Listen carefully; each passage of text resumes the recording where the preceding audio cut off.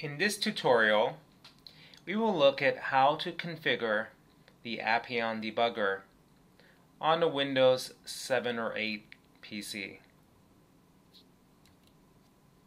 The key steps that we will follow to perform this configuration is to download the Microsoft Script Debugger from the Microsoft website and install it to your Windows 7 or 8 OS. We will enable script debugging in the Internet Explorer web browser.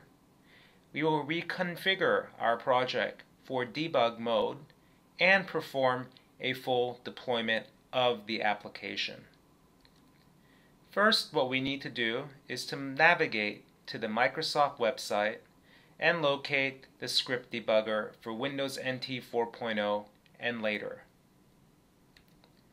Once we have downloaded the Microsoft Script Debugger, you want to right-click on the file and run as administrator. You will be prompted to install the Microsoft Script Debugger. Click Yes. Accept the license agreement and click OK. And the Script Debugger has been installed successfully. Now, open your Internet Explorer web browser, 10 or 11. Click on the gear to locate the Internet options. Navigate to the Advanced tab and search for the browsing section and locate Disable Script Debugging. You want to uncheck Disable Script Debugging in order to enable it, and click OK. Now, open the PowerBuilder IDE and make sure you have run PowerBuilder as an administrator. Go to the Configure tab and locate the application that you wish to debug.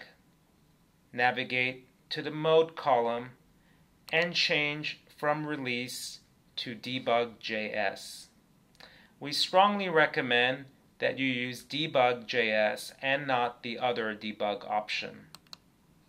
Click OK. And now we need to perform a full deployment of the application. We navigate to the Deploy icon, select the application that we wish to debug, and ensure that full application deployment has been selected, and click Next. The process will take a minute or so depending on the size of your application. Once this is completed, click Finish. Now navigate to the Appeon Debugger icon and you'll be prompted to select the application you wish to debug. You must select an application that has been deployed in debug mode and you have performed a full application deployment. Select the application, click OK, and the Appeon Debugger will be displayed. This debugger is very similar to the PowerBuilder debugger, except it is debugging the application output generated by Appeon. You have call stacks, breakpoints, watch. You can monitor your local, global, and instance variables. You can navigate the different objects in your application in the tree view. On the left-hand pane, you can see your script. You can set breakpoints and you can step through the code. This concludes the Appeon Debugger tutorial.